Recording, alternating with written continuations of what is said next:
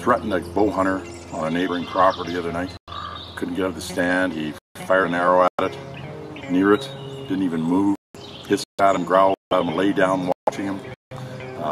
Guy waited and finally it moved off, but it's killed a deer, one of our fairly tame white-tailed does. Looks like a yearling, maybe, could be an older doe. I didn't look at it too much, it's partly buried.